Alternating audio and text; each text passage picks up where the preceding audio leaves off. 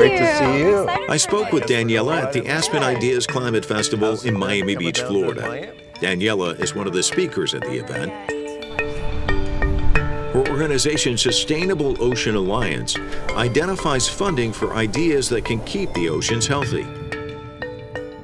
It all started back when I was 12 years old, and I was walking home from school, and I saw a picture of penguins walking on sand. And this picture was announced in the movie An Inconvenient Truth by Al Gore. So I went home, watched the film, and little did I know that the film was all about climate change. And so you can imagine that as a 12-year-old thinking I would be watching a movie about my favorite animal, penguins, I was actually exposed to the reality of climate change. And it was at that moment when I just realized it would be my responsibility to do something about the climate crisis. As a kid, I had no idea what that meant, nor did I really consider what a career in solving the climate crisis would look like, but I knew that it was going to be the path it would go on. And then at some point you do end up at the UN, and there's a takeaway, which is there's a lot of old folks here, right? I mean, give us the story behind that. So Georgetown invited me to be the student representative to attend the UN meeting, and the UN meeting was on the state of our ocean. And so I was chosen because my entry essay to Georgetown was all about solving the climate crisis, and so they knew my passion for it. But what most people don't know is that I didn't necessarily have a big ocean passion at the time. Rather, I had a passion for the climate crisis.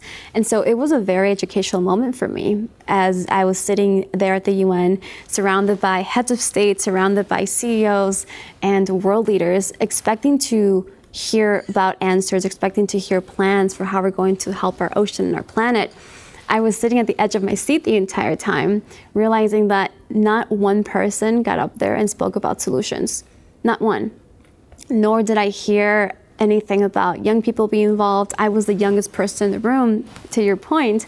And so I just had my big realization of, number one, we have to get this generation involved, activated. They can't be spectators anymore. They have to be doers, change makers. And number two, we need to stop talking about the problem and focus on the solutions. What blueprint can we bring to the table? Daniela is the founder of a global organization that encourages innovative solutions to sustain the health of the ocean. Sustainable Ocean Alliance has created the world's largest network of young ocean leaders by establishing a presence in more than 165 countries. You've dipped your toe in a couple different worlds, Washington, D.C. being one, the Silicon Valley being another. Talk to us a little bit about your journey. What drew you there, and why was it important to go there? And what have you learned your time spending time in Washington and the Silicon Valley? Because those are obviously centers of power and personalities. Absolutely. So in DC, I found that a lot of people talked about legislation and thought in the legislation box. And so when I was talking about SOA, every question I got was, how is the ocean going to change legislation, or how are we going to make that happen? Whereas when I was talking to people in Silicon Valley, the conversations were more around entrepreneurship, around how can we build inventive solutions. And so I moved from DC after graduation, went to Silicon Valley because I wanted to capture the mentality of there are no limits. The idea of how can we utilize IoT technology, blockchain, AI, to revolutionize the ocean space. And that's what was missing from the ocean sustainability ecosystem. Every single person kept talking about bringing more marine protected areas to life, which we need, but no one talked about the next generation of technology. How can we disrupt the industries? How can we build new business models and re-engineer economies? And that's what drove me to move to Silicon Valley and just capture the essence, capture the mentors, the advisors there. And it became a very clear path for me going there and seeing the connection between technology and the ocean. So meeting those kind of like-minded individuals must have been quite a heady experience. I mean, what were some of the things where people would come and say, we can do this or we can do that? What were some of the things that kind of jumped out at you? Well, it's so funny because I remember when I was a junior in school at Georgetown, I was watching Shark Tank. And one of the entrepreneurs pitching was called Lollyware. And what Lollyware was doing at the time, they were creating cups out of seaweed. I remember so clearly the shark saying, oh, you know, this is like a party trick. That's not going to go anywhere. And for me, that was the future. I saw it. I saw that how can we take this material, seaweed, and replace plastic with it. And so at the time, I remember so clearly saying, I would fund this entrepreneur if I could. And Lollywear was one of our first entrepreneurs to join our Ocean Accelerator program. And so it was one of those moments in life where I saw that vision that I had and the passion for this company come to real life, and we became one of their early investors.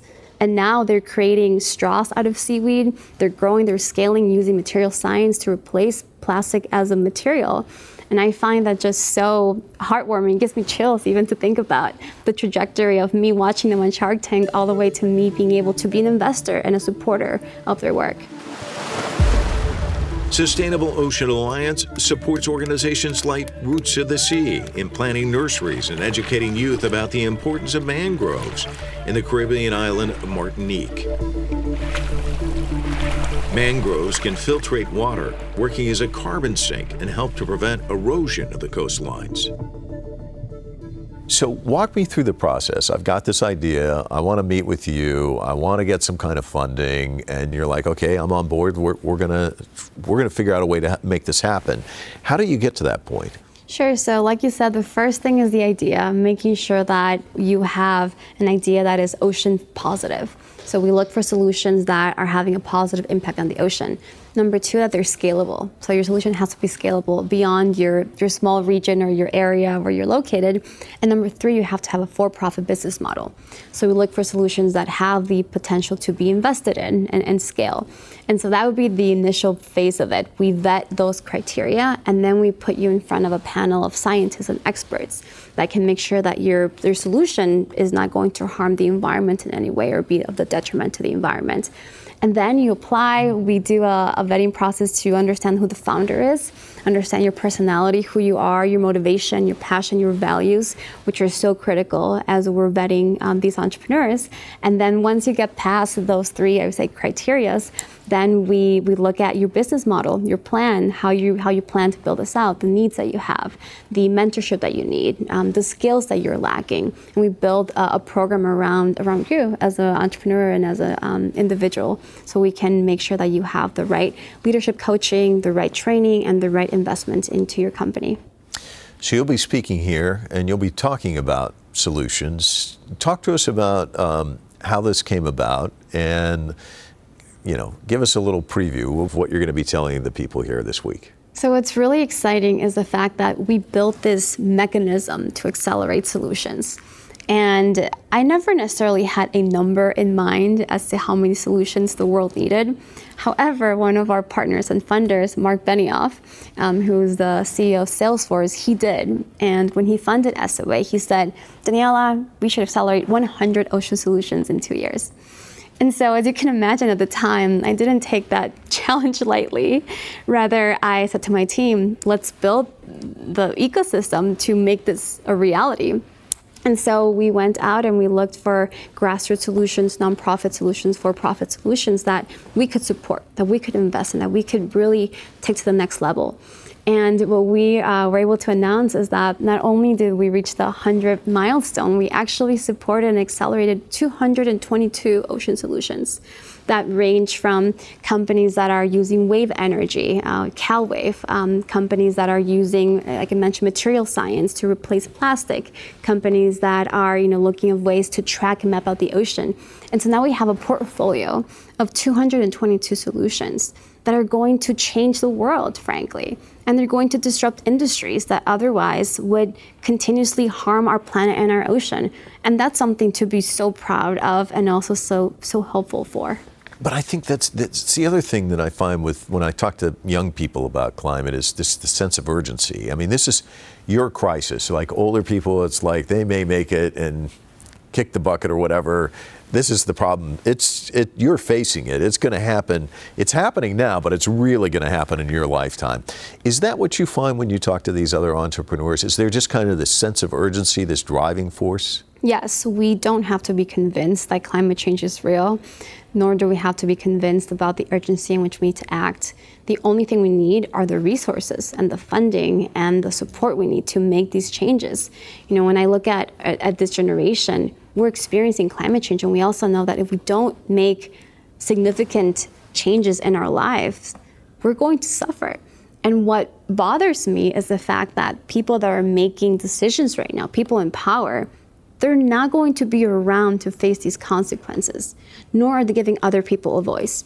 And so the hope with SOA is how can we empower the youth voice to have a seat at the table? How can we bring this dialogue between people that have experience and young people so we can have intergenerational support and intergenerational mentorship so we can move things along as opposed to simply relying on the mindsets of previous generations. Sustainable Ocean Alliance is also working in Indonesia. 25-year-old Dennis is helping restore fish populations by providing artificial coral reefs. 500 corals have been transplanted so far to the restoration sites. This also helps tourism in the Anambas Islands Marine Tourism Park. So it's interesting, your story starts as a student and now you are a professor. I am. Tell me about this experience. What's it been like? Absolutely. So I'm a professor at the Middlebury International Institute, and I'm teaching a class on the blue economy, entrepreneurship, and investment. And it's been so fascinating to be able to share all of my learnings and all of the downfalls and the exciting things that have happened with the students. It's really interesting. I had the opportunity to talk to one of the early astronauts who went on one of the moon missions, and I asked him, when you're up at night and you look at the moon, you must see it differently than the rest of us. And I think of somebody who's as devoted as you are to the ocean. When you go to the ocean, you must see it differently than the rest of us. What do you think more about it when you're sitting there, or you do try and absorb the sun rays? Or, I mean, how does it change you? The way I see the ocean, it's as if I have X-ray vision. I see the damage, I see the animals, but I also see the opportunity and the hope. And that's whenever I go to an ocean, I just absorb it all. And it just empowers me to want to do more and to continue this journey I'm on. A project in Guatemala is hoping to save the sources of water in the village of Cuzella. This is a community run entirely by indigenous Mayan Kaqchikel people. They are dedicated to protecting the environment and empowering the local community through ecological agriculture projects and training. The water of these rivers runs to the ocean. Do you find that a lot of people don't spend enough time thinking about the oceans? I mean, periodically we see the plastic straw stories here and there, and on occasion, you and I had a chance to talk about the bleaching of coral reefs, but it doesn't seem like it's occupying as much space in the discussion. Do we need to be thinking about it more, talking about it more? We absolutely do. So the ocean is the most underrepresented of pillars in the climate space. When you think about it, we actually receive over 50% of the oxygen we breathe from our ocean. So every second breath you take comes from the ocean. And no matter where you live, whether it be within a coastal city or in a landlocked country, you still depend on the ocean for your livelihood. The ocean also is one of the biggest carbon sinks. So when you look at the problem with our greenhouse gases, the ocean is actually absorbing all of that carbon. And that's why the ocean is acidifying and the temperatures are changing. And so the dependency we have on the ocean is so significant, and yet it's one of the most underfunded of the SDG goals by the UN. So yes, I do believe that we need to put more attention to the ocean, become educated as to why the ocean needs to be protected, and also invest more capital in solutions in the ocean space.